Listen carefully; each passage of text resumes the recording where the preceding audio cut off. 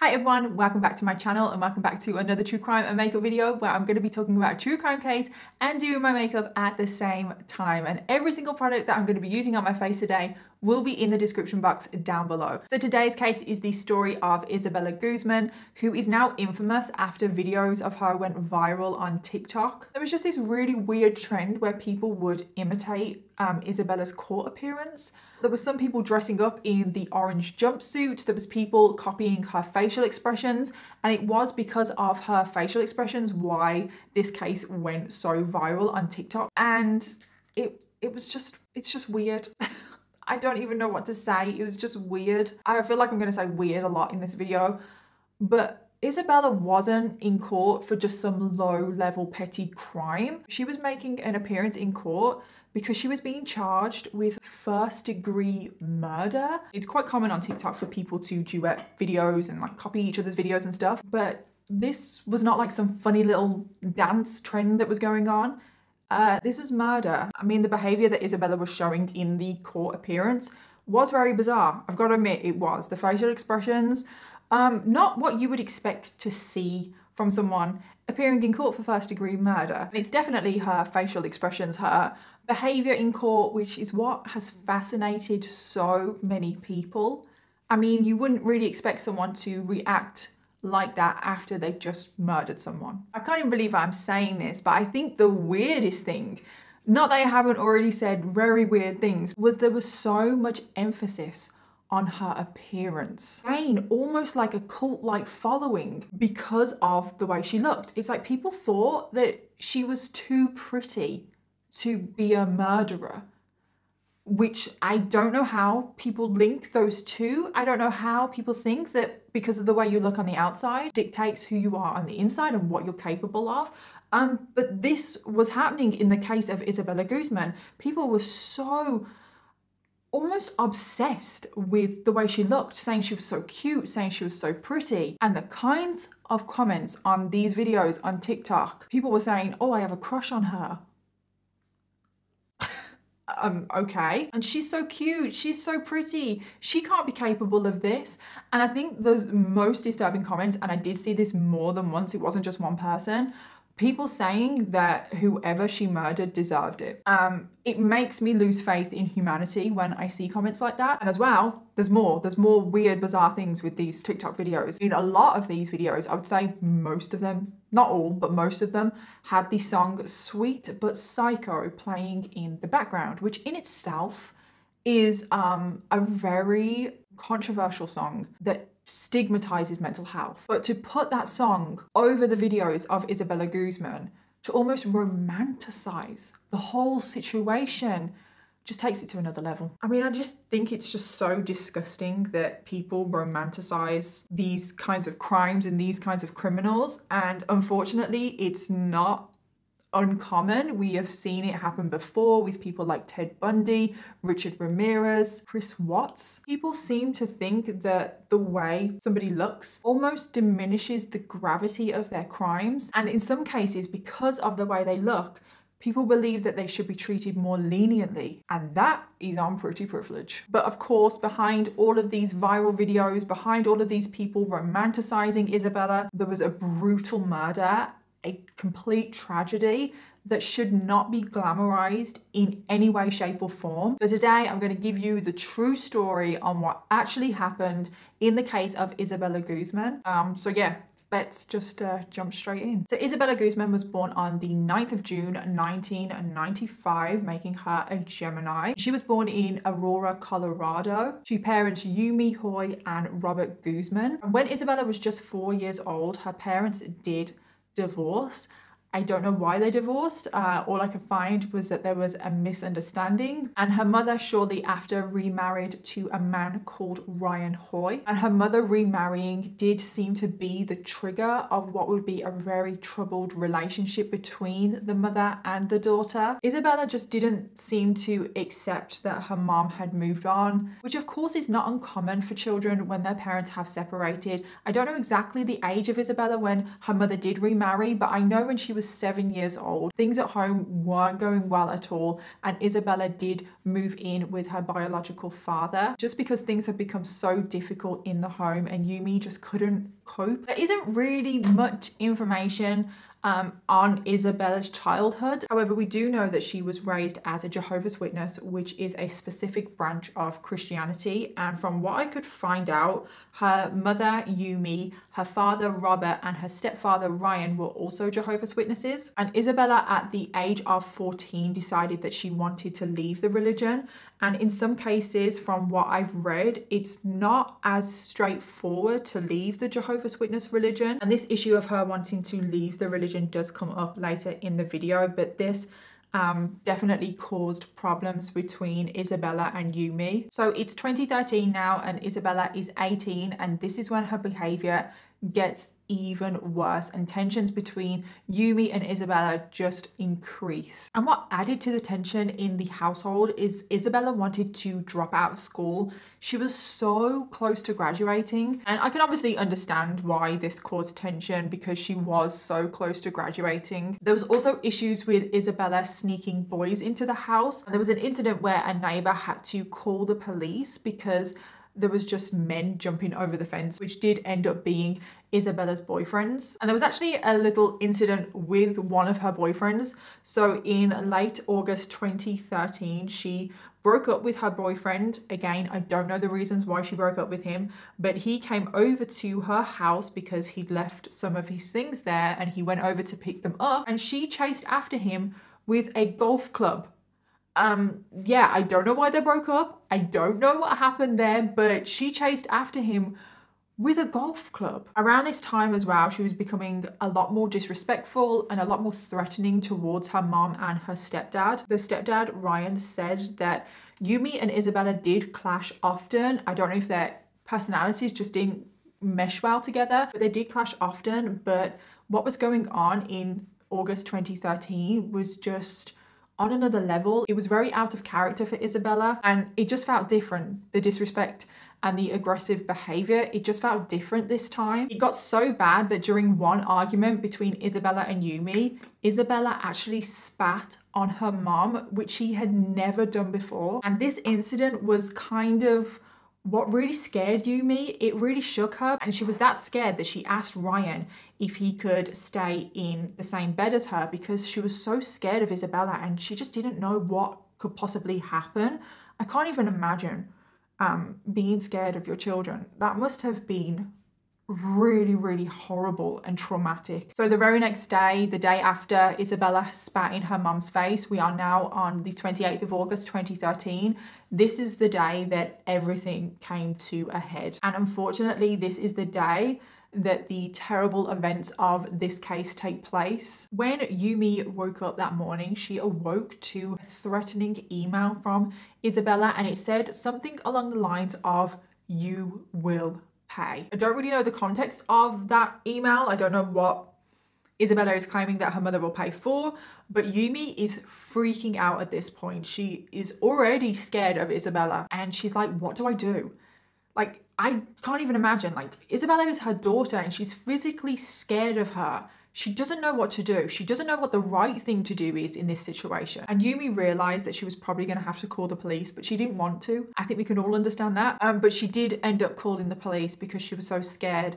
And she was just hoping that maybe the police could almost knock some sense into Isabella. So the police came out, they performed a welfare check. And the police try and calm the situation down, and they talk to Isabella and they tell Isabella, you're 18 now, like your mom can legally kick you out, so you should change your behavior because obviously you don't want to get kicked out. And I think the police were like just trying to scare her, but that would definitely work for me. So this all happened on the morning of August the 28th. And then after the police went, Yumi went to work, and when she was at work, she phoned Isabella's biological father, Robert, and asked for his help as well. She asked him if he could also go over, maybe talk to Isabella, just kind of have that like little sit down conversation with her, because I can imagine that Yumi was doing that as well, but there was just so much tension between Yumi and Isabella. Isabella just wasn't listening to her mother at all. And I can imagine she wasn't really listening to her stepdad either, because there was obviously tension there. So Yumi turned to her father, Robert, to just try and help the situation. So So the afternoon of August the 28th, Robert went over to see his daughter. He sat her down. He tried to like really press on her the importance of showing your parents respect and that she should just try and listen more to her mother. Just everything should just calm down. We should all speak like adults. And Robert thought that this talk was going really, really well because everything that he was saying, Isabella was like nodding and agreeing to. So Robert thought that this talk was going super well. And he left after this talk thinking that he'd made some progress and that he'd gone through to Isabella and everything would be great. But I think it's clear from what is about to happen in this case that Isabella didn't agree with her father at all. It seemed like even though she was agreeing to everything that her father said, she was probably just agreeing to end the conversation. I think we've all been in conversations like that where we're just agreeing with the person because we want them to shut up.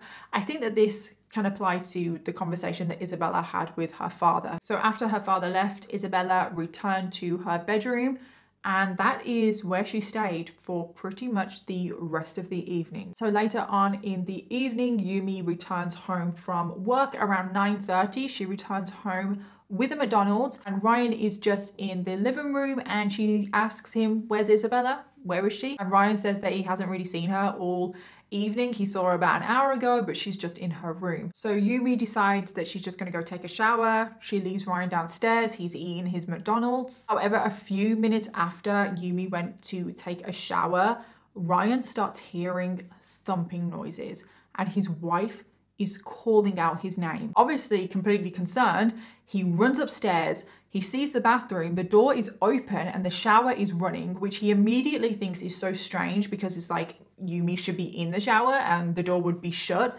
And then he sees Isabella in the bathroom, just stood there, and she closes that bathroom door with Yumi still inside. And Ryan rushes to that door. He tries to get in before Isabella can lock the door. However, Isabella overpowers Ryan and locks the door with just her and Yumi inside that bathroom. Now, immediately after Isabella manages to lock the door, Ryan hears so much commotion coming from the bathroom. His wife is screaming and Ryan runs downstairs, grabs his phone, phones the police, and then when he returns back upstairs, there is a pool of blood coming from underneath the bathroom door. Yumi is still in the bathroom and she is screaming and she manages to say one last word, Jehovah, before everything goes quiet. So Ryan is stood outside the bathroom door and the bathroom door unlocks, the door opens, and Isabella is just stood there wearing a pink sports bra, turquoise colored shorts, covered in blood, and in her right hand she's holding a knife in a downwards pointing position and blood is dripping off this knife. She then walks towards Ryan silently and Ryan is freaking out at this point. At this point he doesn't have a clue what has happened to Yumi. He doesn't know what is about to happen to him, but Isabella just walks straight past him. She doesn't even look at him. She doesn't make eye contact. She's just staring straight ahead as if she can't see him. So Ryan rushes to the bathroom and he finds Yumi on the floor with a baseball bat lying next to her. And at this point, he's still on the phone to the 911 operator who instructs him to perform CPR to see if he can do anything because she's not breathing. And I can't even imagine how traumatic that would have been for Ryan trying to perform CPR, and Yumi is completely covered in blood. Her eyes are just open and blank and staring at the ceiling. The emergency services arrive at 10:16 p.m, just 11 minutes after Ryan made that call. 11 minutes. All of this happened in such a short space of time, and when the emergency services arrived, they tried to perform CPR on Yumi as well, and very sadly she was pronounced dead at 10:28 p.m. on the 28th of August, which was only an hour after she arrived home from work. Remember, she arrived home from work at 9:30 and she was pronounced dead an hour later. The autopsy showed that Yumi had been stabbed a total of 79 times in both the face and the neck. Like, this is where all of her injuries were, and she also had a slit to the throat. It is thought that the attack had started with the baseball bat that was found next to Yumi in the bathroom, and it's thought that Isabella started with the baseball bat to weaken her mom, and then she moved on to the knife, and that is where she proceeded to stab her mom 79 times. And I saw a lot of comments almost judging Ryan because Isabella overpowered him and he didn't break down the bathroom door. And I just want to say it's really easy to judge and speculate after the events have happened. At the end of the day, none of us were there. We cannot say what we would or wouldn't have done in a situation like that. I don't think anyone truly knows how they're going to react in a situation like that. So I just think it's really easy to judge in hindsight. And also, you've got to maybe bear in mind, Ryan has said that all of the aggressive behavior that Isabella was showing was very out of character for her. Would his mind really have automatically, immediately gone to, oh my God, Isabella is going to murder her mom? But I think it is plausible to think that his mind didn't automatically go to murder. Clearly there was some kind of commotion, physical fight going on. Obviously this is all just speculation. We don't have a clue what happened. We don't know what was going on in Ryan's mind, but I just wanted to put that out there because I was just seeing a lot of almost blaming Ryan for the murder. Like if he was man enough, he would have been able to overpower Isabella because she was a little girl. And I just want to say, can we stop with that kind of narrative, because it's not needed anywhere today, tomorrow, or any other day after that. So police want to find Isabella immediately because obviously she's just killed someone and she's not in the house. She's nowhere to be found. And Ryan said that he thinks that she fled into the backyard and God knows where she is from there. So the police go into the backyard, they search everywhere, they can't find her. So they release her images to the public. They say that she's dangerous, like do not approach her. I mean, she's on the loose right now. She's just murdered someone and she's on the loose with the knife. And the police are searching all around the home, but they can't find her. There is no sign of her anywhere. They also try to track her cell phone as well. But Isabella has turned that off, so they can't even do that to try and find where she is. So the next day, August the 29th, a member of the public calls into the police and reports that they think they found a dead body because there is a body in a car that is completely covered in blood. So the police go out to where this car is. It's in a local car park, but the body has gone. And I don't know if at this point the police figure out that this is in connection to Isabella Guzman, because obviously they're the police, they get reports on all sorts. So I don't know if they suspect that this has anything to do with Isabella right now, but they search the car and they find some of the items belonging to Isabella. So then they figure out, oh, the dead body is obviously not a dead body. It was just Isabella asleep in this car. And Isabella, as we know, was covered in her mom's blood. So that must be what the member of the public thought was a dead body. So the police start a manhunt and they know that she's on foot because her car is obviously still in this car park. So they know that she must not have gone far. And she is actually spotted just outside of the car park around 2 p.m. So the police close in on the 29th of August and they arrest Isabella Guzman for murder. So a week after her arrest is when Isabella made her now infamous court appearance. She had to attend court to be formally charged with her crimes, and Isabella was actually kicking up a fuss before this court appearance. Like, she was refusing to leave her cell, and the whole court hearing was actually delayed by quite a bit. But when Isabella eventually arrived in court, that is when she displayed that bizarre behavior that we have seen now. And it is that behavior that recently resurfaced and went viral on TikTok. And it's now what makes Isabella and this case so infamous. You can see her as soon as she enters the court, she catches the camera and she almost does like this smirk kind of look. And then there's a later point where she just stares dead on the camera, like with no emotion at all. And then she does this weird thing where she points to her eyes. And I don't know why she does this. There is speculation that she points to her eyes to show that she's not crying. I don't know where people have gotten that from, because I tried to find out if that actually was what she was doing, but I couldn't confirm that at all, so we can only speculate. As well, bear in mind, this court appearance is only a week after she murdered her mom, so this is all completely fresh right now. And obviously because of what she's done and the environment, this behavior is obviously completely inappropriate. However, when I saw the clips of Isabella, I just saw her behavior as very childlike.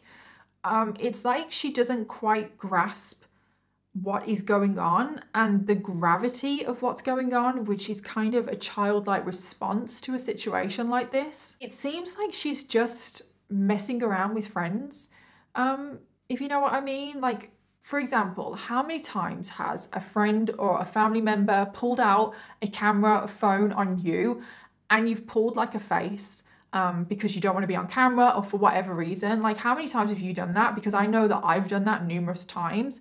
And that to me is exactly what Isabella is doing. She spots the camera and she pulls a funny face as if she's messing around with friends, which is obviously completely normal, like that behavior. But in a courtroom after murder, that is what makes this behavior completely bizarre and inappropriate. And I know that Isabella was 18 at the time that she murdered her mother, so she is technically an adult. But it just seems like a very childlike response to the whole situation, if I'm being completely honest. And we saw a situation like that actually in the Twilight Killers, which was a case that I recently covered. There are also a few things as well that come out later on that also may explain why she was behaving the way she was. So Isabella is being detained without bond as well. I probably should have said that. So she's currently being detained, and it is now 2014, almost a year after she murdered her mom, and her court date is approaching. So because Isabella was being tried as an adult, and she was being charged with first-degree murder, the prosecution could actually push for the death penalty in this case. However, before the trial started, the defense submitted a plea of insanity and asked if Isabella could be found not guilty due to reasons of insanity. Isabella had recently undergone a medical analysis and had been diagnosed with schizophrenia. It is thought that in the days leading up to the murder of Yumi, Isabella's mental state was deteriorating rapidly, and about a month or so before the murder, Isabella had started to hear voices and she was imagining characters that weren't real. Remember the boyfriend that she chased with a golf club? Well, he said that this was completely out of her character. Like, she had never displayed anything like this before. And Isabella also was talking about someone called Sam to her boyfriend, saying that Sam hated her boyfriend, and her boyfriend didn't have a clue who this Sam person was. They just came out of nowhere, and he thinks that this Sam person, this character, wasn't even real. She had also started to call her mom Cecilia, which obviously wasn't her name, and Isabella had started to believe that her mom was this Cecilia person, and she needed to kill Cecilia in order to save the world. And it was because of all of this the prosecution decided that Isabella could not have been in the right state of mind when she murdered her mom. And both the prosecution and the judge accepted the plea of insanity. Therefore, Isabella was found not guilty by reasons of insanity, and she didn't receive a normal sentence. Instead, she was transferred to a mental state hospital where she would stay indefinitely until she was deemed no longer a threat to herself or the general public. And because Isabella was diagnosed as schizophrenic, this whole TikTok viral thing with the song Sweet But Psycho playing in the background is just even more disgusting. Isabella was clearly suffering with her mental health at the time of the murder. And I'm not trying to excuse the murder at all, I'm really not, but she was clearly suffering with her mental health. And that is not for the amusement of people on social media. So Isabella has now been in the mental state hospital for around 6 or 7 years. I'm not actually quite sure when she was transferred. So we never really heard from Isabella since the court appearance. She never ever gave her side of the story. We didn't know anything that went on. The only thing that we ever knew was those viral videos that went viral back in September. And then 2 months later, in November 2020, Isabella decided to speak publicly for the first time to actually give her side of the story because she did feel like she was ready to rejoin society. I was not myself when I did that, and I have since been restored to full health. I was abused at home by my family for many years. My parents are Jehovah's Witnesses, and I left the religion when I was 14, and the abuse at home worsened after I quit. If I could change it, or if I could take it back, I would.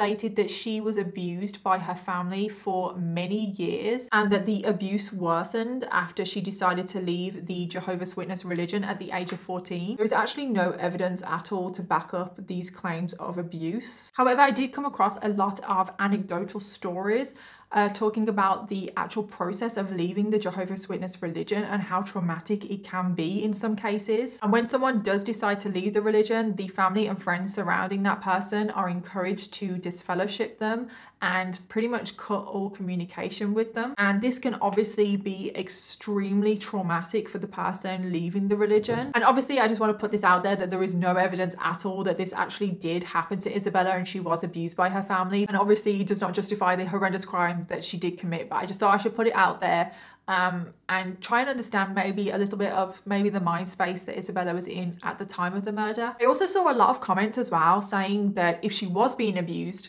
hypothetically, she was 18, why didn't she just leave the house?